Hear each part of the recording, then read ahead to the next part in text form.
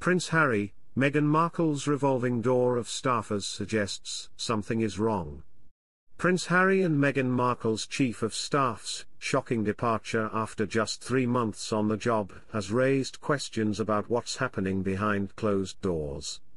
The Duke and Duchess of Sussex hired Josh Kettler, a seasoned public relations professional, shortly before their 3-day trip to Nigeria in May. However, it was revealed earlier this week that Kettler was no longer on the Sussex payroll.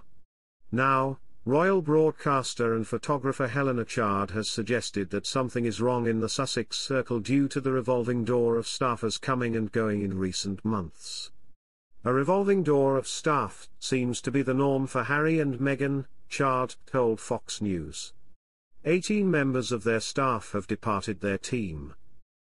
Welcome to Royal Pancakes. If you are new here, please don't forget to subscribe and click the notifications bell, so you don't miss any news about the British monarchy. Sometimes introducing new staff to a team can keep ideas alive, but this is an unusually high turnover of staff and highlights that something is wrong, she added. Kettler left his post after he was hired on a trial basis, with his abrupt departure mutual after both parties believed he was not suitable for the role, the Post has learned. The Santa Barbara resident was employed to guide Prince Harry through his next phase and accompanied the father of two, 39, on his blink and you'll miss it trip to London in May. Kettler was due to accompany Harry and the Suits alum, 43, to meetings with youth leaders off the back of the duo's anti-online bullying campaign. A former staffer has since claimed that the exec, who describes himself as an experienced executive accelerator, organizer, and confidant on his LinkedIn profile, was glad to get out of the work commitment. With his resignation, Kettler became the 6th staff member to leave the Archewell team since they established their organization in 2020, which followed their sudden retirement from life as royals. That number does not include the recent exit of Invictus Games CEO Harry Reid, a pal of the prince who left the non-profit after 10 years, calling it the right time. Meghan Markle and Prince Harry have touched down in Colombia. The couple arrived Thursday for a 4-day visit, which some are calling their second quasi-royal tour because the visit resembles an official royal tour despite the couple stepping down from their roles as senior royals in 2020. Meghan and Harry's trip comes 3 days after their chief of staff, Josh Kettler, left his post after only 3 months. Kettler was on the couple's payroll only on a trial basis. Parting ways was said to be a mutual decision. The Duke and Duchess of Sussex travelled to Colombia after accepting an invitation from the country's Vice President, Francia Marquez. Speaking at the event, Marquez said she was inspired to invite the couple after watching their Netflix documentary, Harry and Meghan.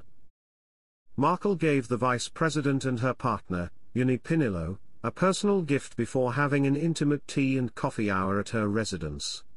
During the reception, Marquez told Meghan of her personal admiration for Harry's mother, the late Diana, Princess of Wales, according to Harper's Bazaar.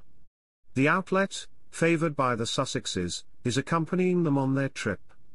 Marquez told the royals that she shares their desire to build a better, safer digital future and mental health landscape for children and the world, Harper's also reported. She echoed that sentiment when speaking to reporters, saying the purpose of the visit is to build bridges and open doors in order to tackle the problem of cyberbullying and discrimination online, particularly for young people. Meghan and Harry have been vocal in expressing their concern about cyberbullying, and Meghan has shared her own experience with online abuse. Marquez, Colombia's first black vice president, has been the victim of cyberbullying. Last year, a woman who called Marquez an ape was convicted of discrimination and harassment, illegal and punishable by up to 3 years in prison under Colombian law, per the AP. We wanted to invite Meghan, an Afro-descendant woman, to participate in that meeting and share her experiences, Marquez said of their visit. Marquez added that the trip has been in the works for over a year and that she had hoped Meghan would visit Colombia for the International Afro-Descendant Women's Day on July 25, 2023.